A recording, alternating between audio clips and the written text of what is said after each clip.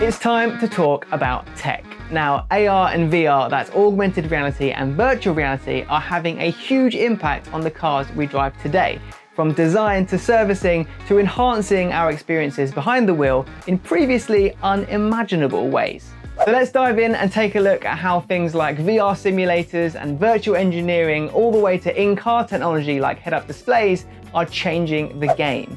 From the first car radio in 1930 to the first digital dashboard in 1974, this is how AR and VR are revolutionizing the car industry and becoming the next big milestone in car development. So let's start with something that we all know. Practice makes perfect, which is why in motorsport, manufacturers, teams and drivers are using simulators to advance their development on track.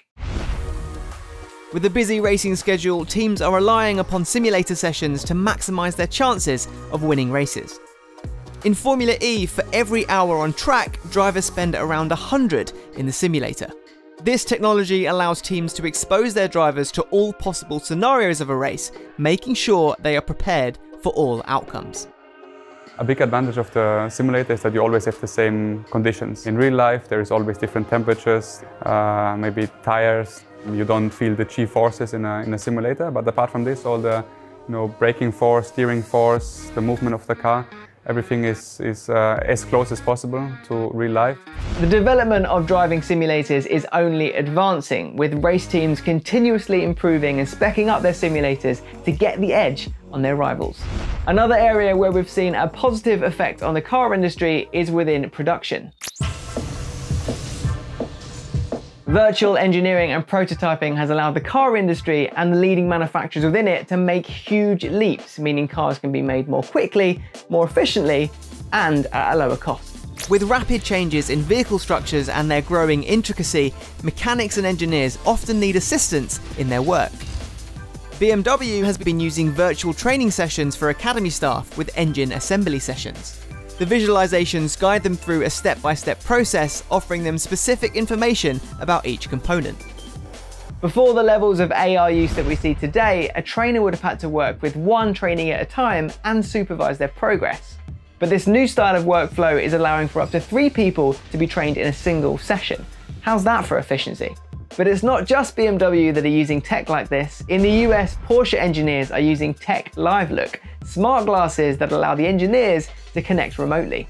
Another manufacturer benefiting in VR technology is Jaguar. Virtual engineering has become a valuable tool for them in the production development process.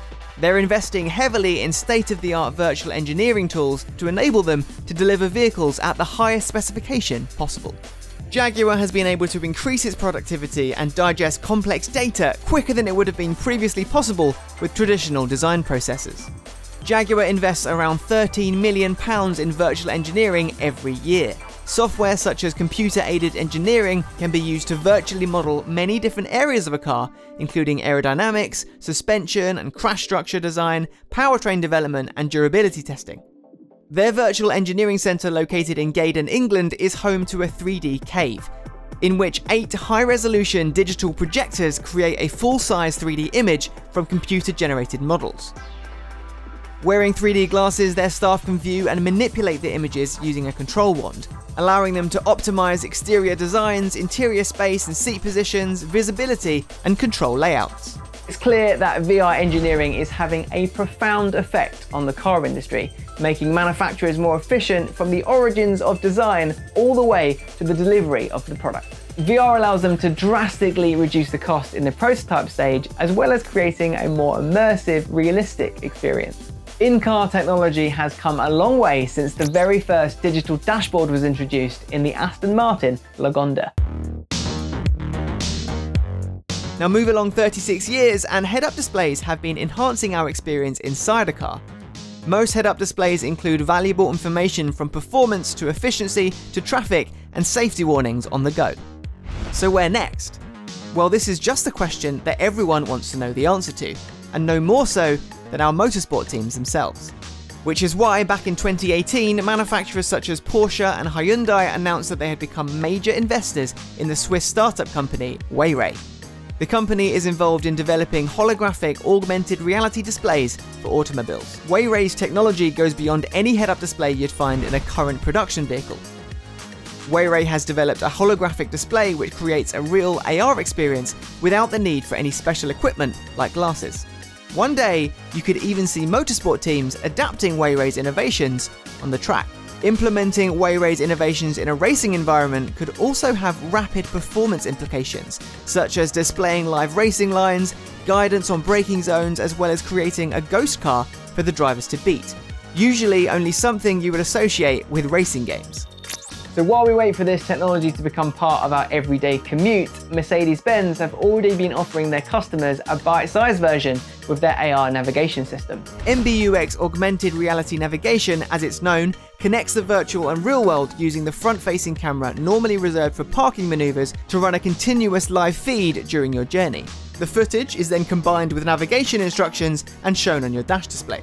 In addition, practical graphic information such as traffic lights, house numbers, street names, or points of interest are incorporated into the recording. While it's still in its infancy, it's clearly going to become invaluable for drivers in years to come as manufacturers fight to produce the best in-car tech. Augmented and virtual reality are changing our experience of the world, and it'll continue to have a huge impact on the world of cars, across the board, from the world's best racing drivers and teams, all the way to the everyday driver.